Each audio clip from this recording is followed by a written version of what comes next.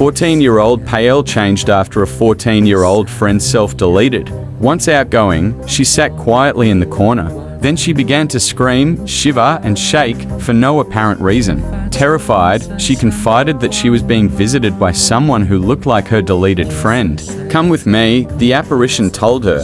"I want to take you with me." Twice Pael tried to yeet off a balcony, but her parents stopped her. In desperation, the parents called Rustam for help. Rustam was a global mission pioneer who had planted a church in a previously unentered area of their ancient city. No one in Pael's family was a Christian except an aunt, and she had told the parents about Rustam. Rustam explained that Pael was not seeing her deleted friend, but a bad vibe. "We need to pray to Jesus," he said. Rustam took 4 church members to Pael's home to pray, but Pael wouldn't sit still. She screamed, flung her hands up and down, and stomped her feet. The visitors sang hymns, but every time they mentioned the name of Jesus, she shrieked, "Stop! I can't breathe!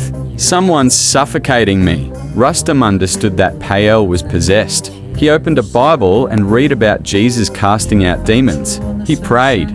Then Pael became calm. She sat down, talked, and drank water. Rustam hoped that the spirit had left, but later that night, the aunt called him at home. "Pael has started screaming and says she sees her friend again," she said. Rustam was puzzled. What had gone wrong? Then he remembered the Bible story in which Jesus' disciples had been unable to cast out a spirit. When they asked why, Jesus replied, "This kind does not go out except by prayer and fasting." Matthew 17:21.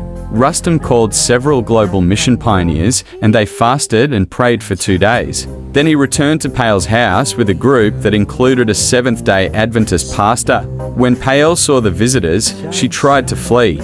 It took 4 people to hold her down, but they couldn't keep her quiet. She screamed as the visitors sang hymns for 30 minutes. Then she slipped into unconsciousness as the pastor preached about the power of Jesus from the Bible. Rustam sprinkled water on her face until she woke up. Someone gave her water to drink.